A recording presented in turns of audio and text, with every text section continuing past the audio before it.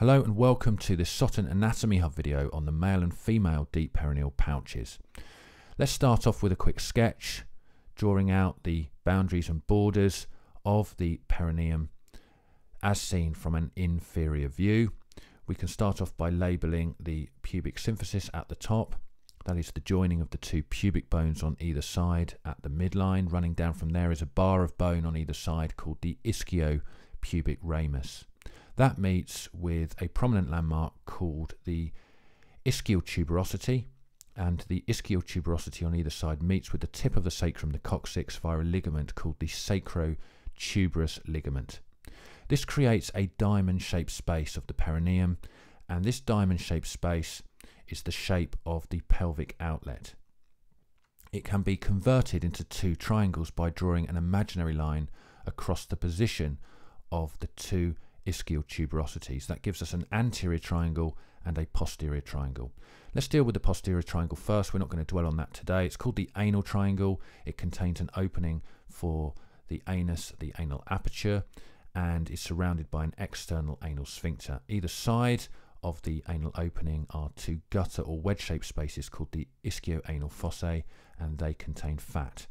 We're interested in the anterior triangle called the urogenital triangle, and this has a membrane stretching across it called the perineal membrane.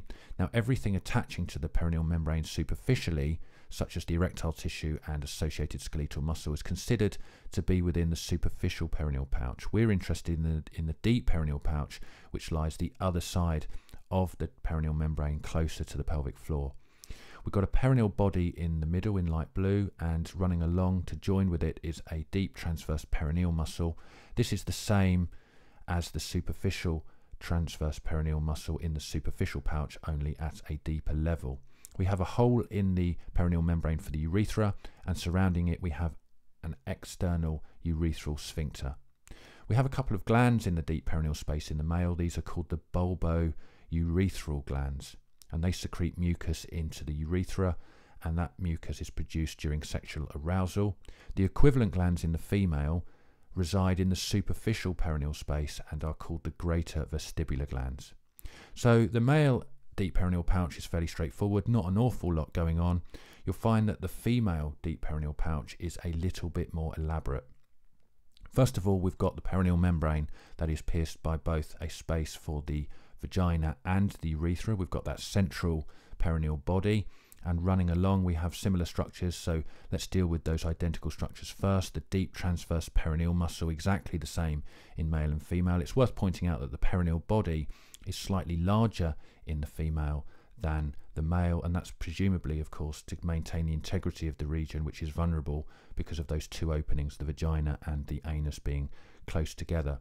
We have the external urethral sphincter surrounding the urethral opening. That's exactly the same as what we'd see in the male. Let's just complete the anatomy of the anal triangle. There's the anal opening, the anal aperture, surrounded by an external anal sphincter.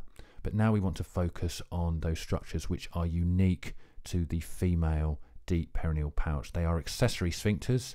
The first one runs over the top of the superior margin of the urethra, coming in in the colour orange, and this is called the compressor urethrae muscle.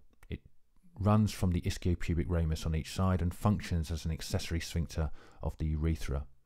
The other accessory sphincter goes around both the vagina and the urethra and is called the sphincter uretrovaginalis. It functions as an accessory sphincter of the urethra, but also may facilitate closing of the vagina as well. So there you go. That is a comparison of the two deep perineal pouches, the male and female.